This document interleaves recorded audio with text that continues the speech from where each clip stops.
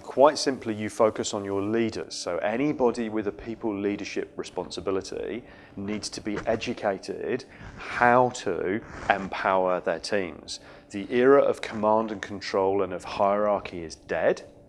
Leaders' job is to ignite the innovation, the spirit, the ideas from their teams. And that's a very special leadership skill. That's not about power, that's about facilitation. It's not about authority, it's about asking questions. And leaders can learn to do that. That's a learned skill.